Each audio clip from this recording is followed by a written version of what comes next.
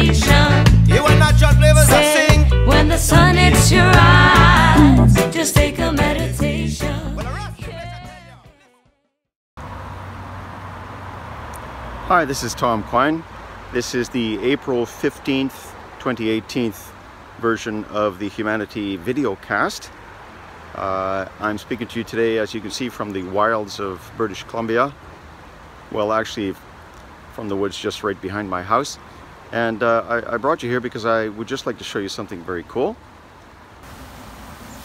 There's been a lot of beaver activity behind my house, and this beaver is trying to build a dam in the little creek. And I thought it was very cool. I just thought I would show you what the beaver is up to.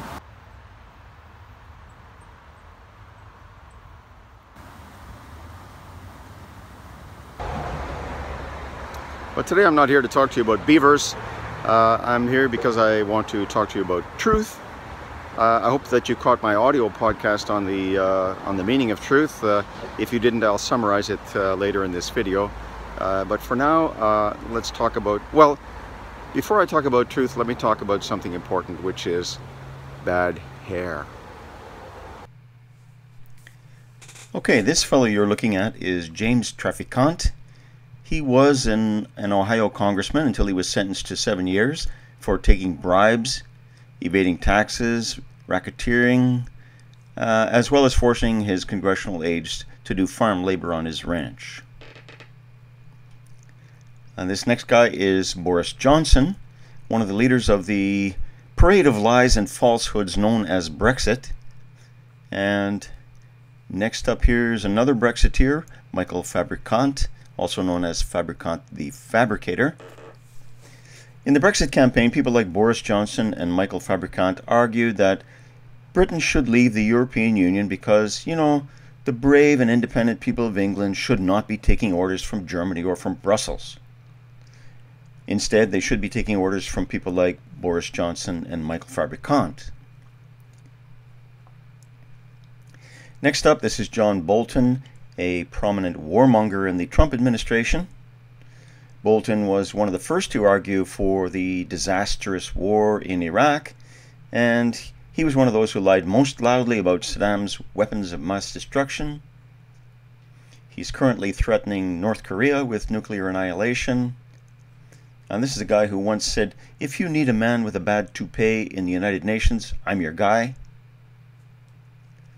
You know, he was described by his former colleagues in the State Department as someone who, quote, kissed up and kicked down, and who, quote, told an awful lot of lies, end of quote. Next up, Kim Jong-un. Supreme leader of North Korea. I think we know where he got his hairstyling inspiration.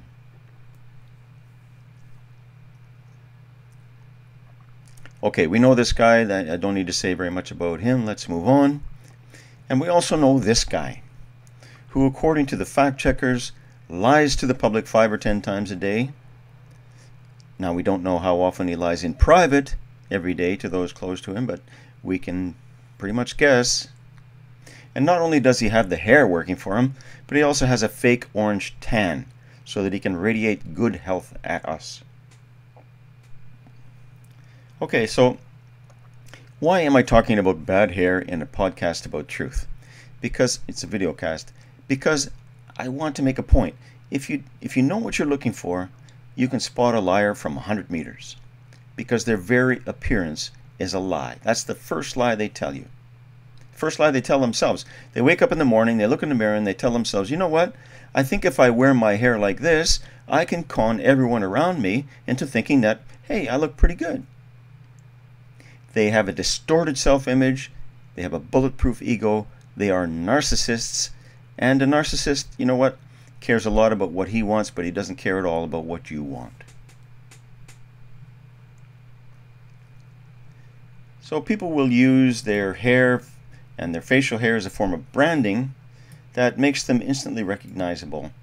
You know, they're saying with their face, they're saying, everybody look at me. I'm not somebody who just melts into the crowd. Don't forget this face because I am pretty special. To give you an example, here's an icon. Everybody knows instantly who this is. That's what branding is. So, point one, understand that your appearance is a form of communication. First impressions are very important. What you wear, how you look, your face and your hair send a message. So when you see somebody coming at you like this, understand that the first message they're putting forward is a lie. And it's not only a little white lie. Maybe it seems kind of harmless to overlook. Maybe you think, okay, it would be rude to insult the man to his face, so you know what, I'm going to let it slide. But I warn you, if you buy that first little lie, some bigger ones are coming up. Because this is how a con man gains your confidence. Their opening gambit is always this: I'm asking you to accept that I am what I say I am. I'm your friend. I'm not here trying to con you. And that's how they get their foot in the door. So my advice to you Trump voters and Brexit voters, because apparently you didn't get it last time around, but maybe now it's starting to dawn on you that you're being taken for a ride. Next time you see a guy with hair like this coming at you, and he's trying to sell you, I don't know, maybe a get-rich-quick real estate course, or a used car that was only driven on Sundays, or maybe a nuclear war, you know what? Hold on to your wallet tightly, turn around, and walk away, because otherwise you are going to get conned.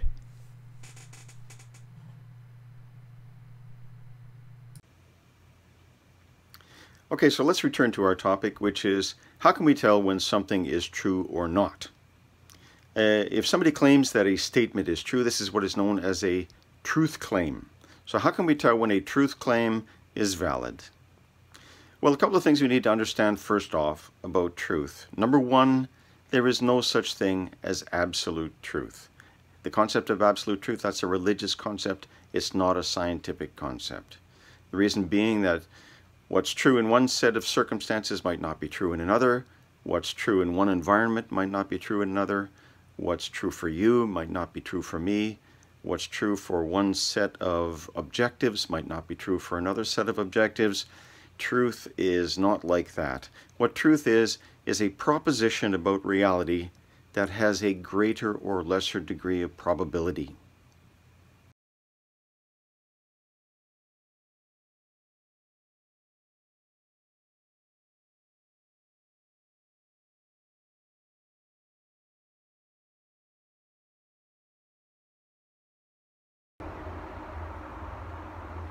Okay, I'm out here on my deck and I just want to show you that behind me the sun is shining, and so I'm going to make a truth claim here. The truth claim is the sun is shining. It's daytime and the sun is shining. Okay, I'm out here late at night and I'm going to make the same statement. The sun is shining. Now you can see that it's nighttime. I'm out on my deck and the sun is not shining. That's because the truth claim, the sun is shining, is relative to the circumstances in which the claim is made. So truth is relative. If I go outside and it's daytime and the sun is shining and I say the sun is shining and the sun actually is shining, that's a true statement. But if I go out at nighttime and I say the sun is shining, then that statement is no longer true, because the truth of a statement depends on the circumstances to which it applies. This should be obvious.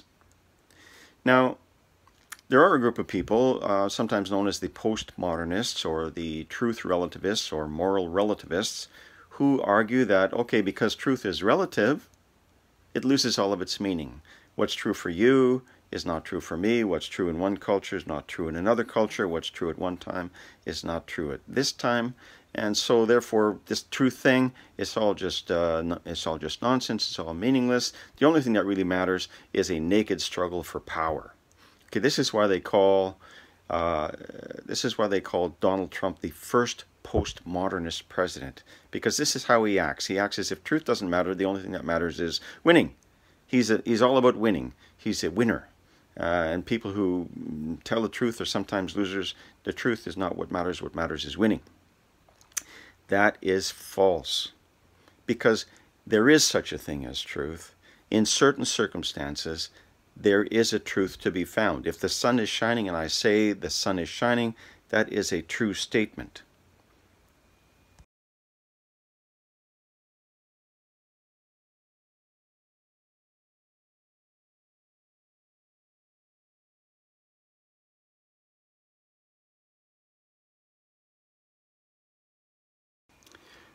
Okay, here's another very important thing to understand about truth, which is truth is a tool that we use to accomplish a certain goal or objective. And you can't really understand a truth claim, you can't test its validity unless you understand the objective that it's meant to serve. So let me give you an example. You will hear Donald Trump, John Bolton, other members of the Republican Party say that torture is effective. Quote unquote, torture is effective. You need to ask yourself, effective for what? To what goal or end? Because we know that torture is very effective at extracting confessions. And the reason for that is that people will confess to just about anything in order to stop the torture. However, the experience of the waterboarding that the American government did post-Iraq shows that no useful information was gained from this form of torture. So therefore, always pay attention to what the goal or objective is that's stated there.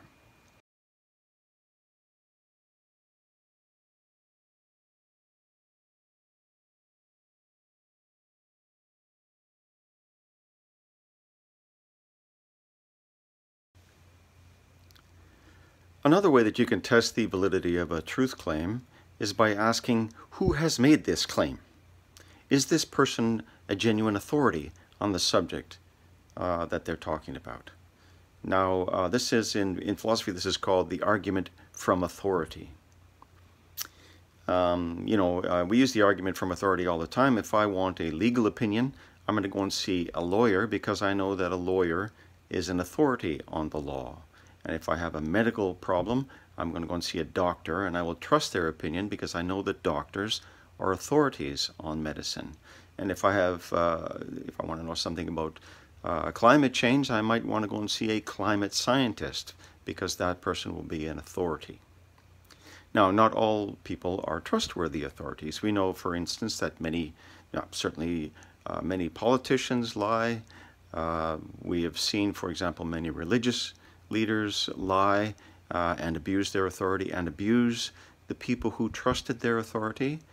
And so this is why in the 1960s they came up with the slogan, question authority. Ask yourself, who is telling me this? Why are they telling me this? Are they trustworthy? If somebody has said to me 3,000 lies in the past, then surely the probability that they're telling me the truth now goes down somewhat. So always question authority and make sure that what they're saying is valid.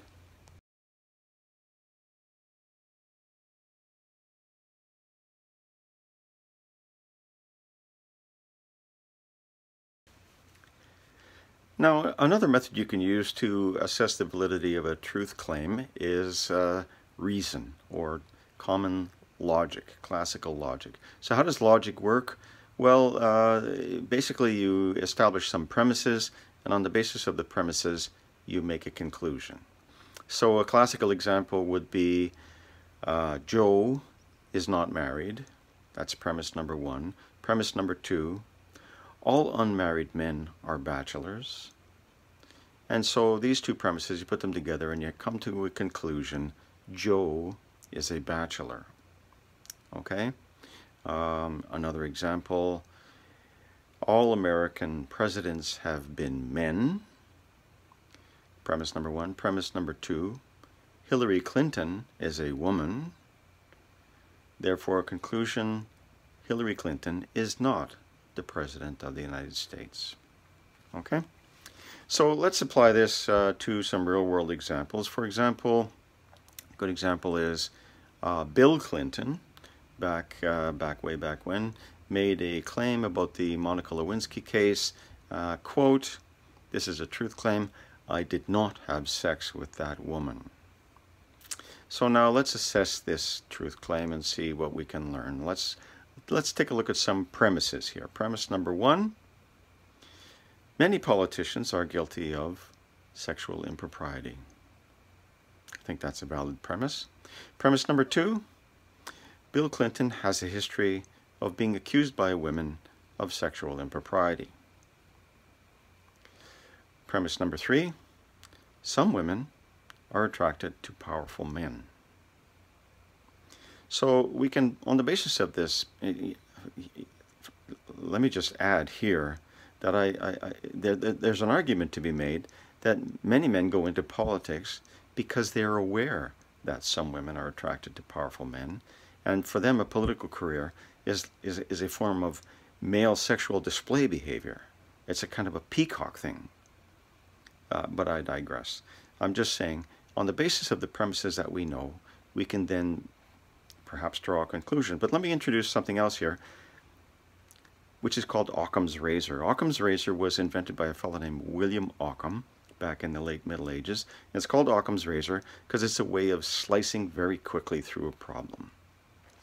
And what William of Occam basically argued, I'm being very basic here, is that the simplest explanation is probably the correct explanation. So if we apply this William of Occam's razor to the Bill Clinton situation, let's look for the simplest explanation, and that's probably the correct one. And we can apply this same logic to Trump's statement that he did not know Stormy Daniels and he had had no relationship, did not even know who the woman was. William of Occam would say, okay, what's the simplest explanation here?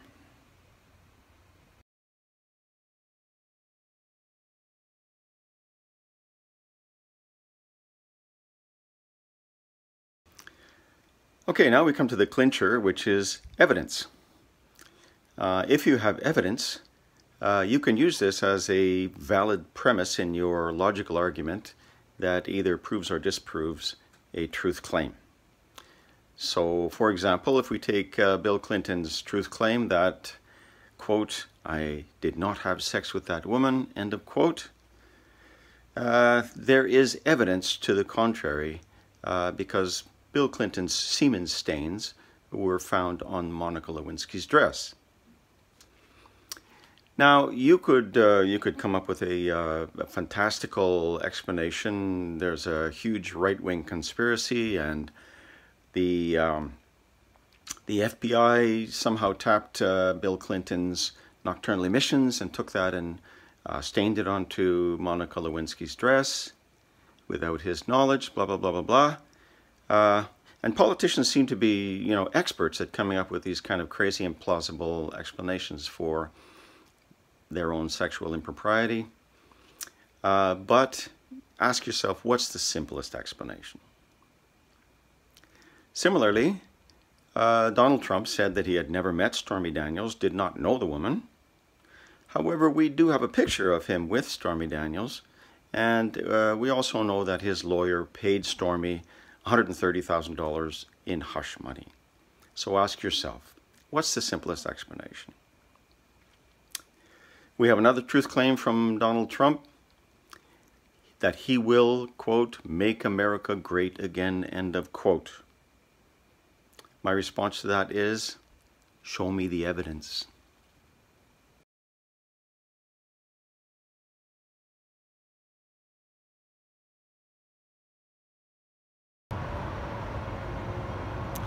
Okay, so we've now reached the conclusion of our video cast, and as you can see, I'm back outside. It's daytime, the sun is shining, and I want to thank you for your patience. I know I've gone on for a long time, but yeah, I had a lot to say for myself, and I think truth is an important topic. So, and if you like this video cast, please do give me a thumbs up. I'll be producing more content very soon, so also subscribe to my channel if you want to see more, and leave a comment below. I'll try to answer all comments. And if you can, visit my website at humanity.ca, and there you will find links to my video cast, to my blog, to my podcast, and to other content that you might find interesting. So in the final segment, I want to return to a truth claim that I made right at the very beginning, and the truth claim was there has been some beaver activity behind my house. Now, notice that I didn't say there was a beaver behind my house, because actually I haven't seen any sign of this beaver for over a month now. I never did actually see the beaver itself. And what I suspect has happened is that the city authorities have trapped the beaver and took it back up into the mountains and released it into the wild, because of course if the beaver dams up the creek in a residential neighborhood, it's going to cause some flooding. That's not good. So normally they take wild animals and release them, and I think that's what happened here. But what I would like to do is use the truth claim, there has been some beaver activity behind my house, as a kind of a test, as a kind of a case study that we can use to test out some of the tools that we discussed in the video. So if you'll bear with me, let's walk through those and see what we learned.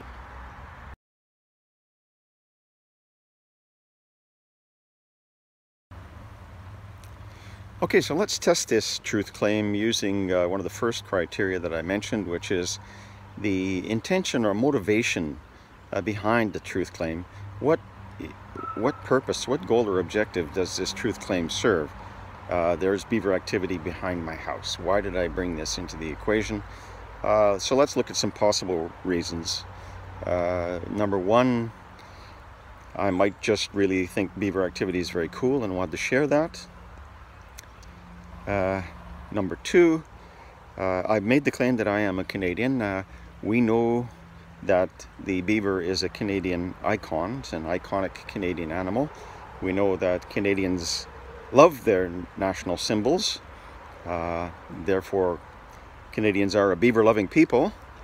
And maybe I just wanted to situate myself in British Columbia as a Canadian, as somebody who loves beavers, and therefore perhaps to just establish a greater level of trust. Maybe you think I'm more trustworthy if you know who I am and where I am.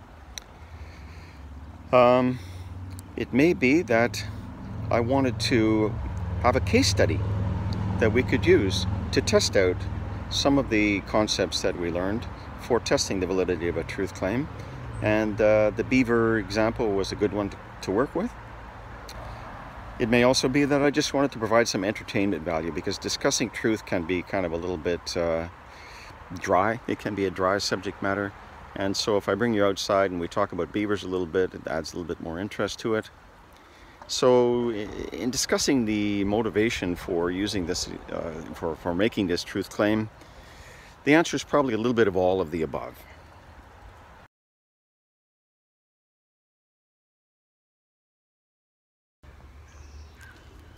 Okay, so the next tool that we can use to assess the validity of a truth claim is the argument from authority.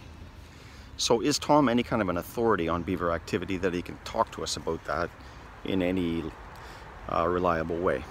Well, we know that Tom has claimed that he's a Canadian, and he's never lied to us before. He doesn't have any history of lying to us. So if we give him the benefit of the doubt, let's assume that he's a Canadian.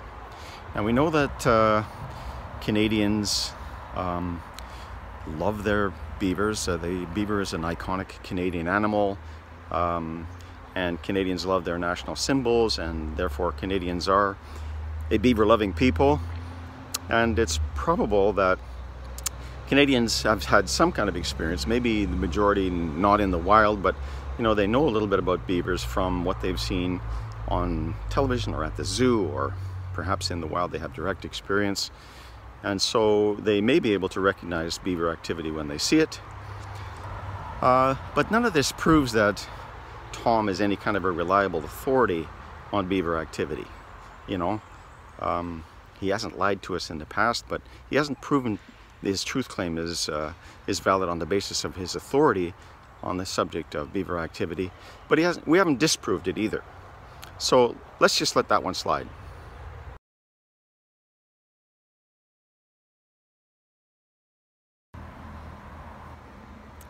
Okay, the next tool in our tool chest for assessing the validity of a truth claim is basic logic. So let's establish some facts, and let's see if we can make a conclusion on the basis of these facts. Fact number one, we know that, well, we are assuming that Tom is a Canadian and he's in Canada. Fact number two, we know that the beaver is a Canadian animal. It lives beside the water. It likes to fell trees close to a creek.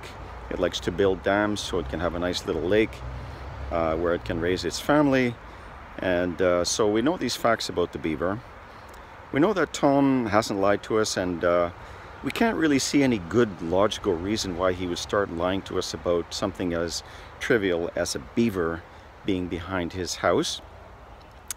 And so the whole thing holds together. It's logically plausible. So let's let this one go too. We haven't disproved the truth claim, and we've discovered it's logically possible.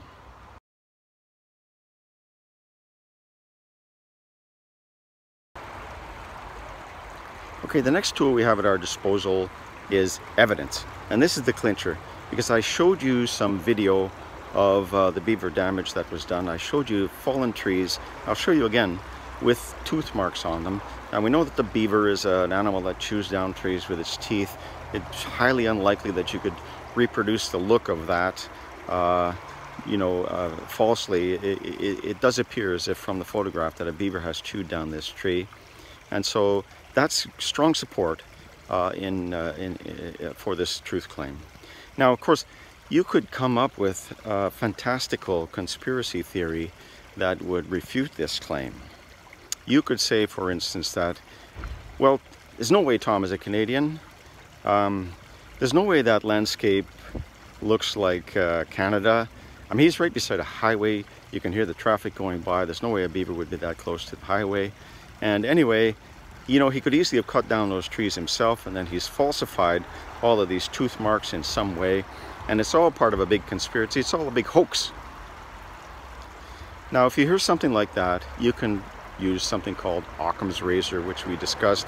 Occam's razor is just great for undermining crazy conspiracy theories, because all you have to do is ask yourself, what's the simplest explanation here?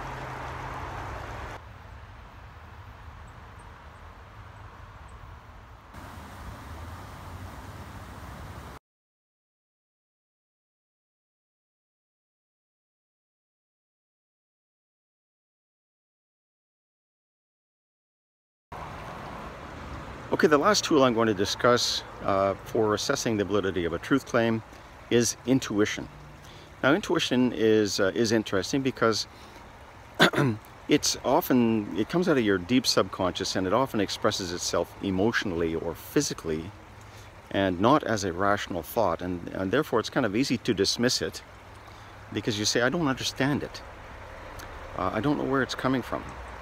And for this reason, intuition can be a very unreliable guide to the to assessing a truth claim, because we know that politicians and con men, for example, can they're experts at appealing to your basest instincts, and so sometimes you can get a bad feeling about something or a good feeling about something that's not based on anything rational or logical, but it's based on something emotional. It's based on your gut instincts. For example, earlier in this video, I made the claim that people with bad hair can be untrustworthy. They might be liars. Now that's a very dubious claim to make, because there's a lot of people out there who have bad hair, and they're not con men. They're not trying to take your money. They just have bad hair. But I'll tell you how I feel when I come across somebody who is an obvious phony. I get a queasy feeling in my middle. I get a sense that there's something not quite right here. And when I get that feeling, I trust that feeling. I put my hand on my wallet and I put my defenses up very high. If I come across somebody who has bad hair, who talks maybe a little bit too fast, who smiles maybe a little bit too much, I'm very cautious about accepting any truth claim that comes out of them. So, sometimes you can trust your gut, and sometimes it's a good indicator, and sometimes you can't. And so sometimes when you get a feeling that, I just feel in my gut that this is right, or I just feel in my gut that this is wrong, maybe you need to step back a bit and apply some rational criteria, some logical criteria. You need to ask who you're talking to and so on and so forth, because maybe your gut feeling is wrong. And maybe it needs to be backed up with some more rational argument. Okay, so as I say, I've talked long enough. Now I'm concluding. I hope you enjoyed the video. Please leave a comment below. And lastly, let me say, let me ask you the question, how do you know that Tom is trustworthy and reliable and is not telling you a lie here? Well, in response, all I can say is, look at the hair. I'm not trying to con anybody.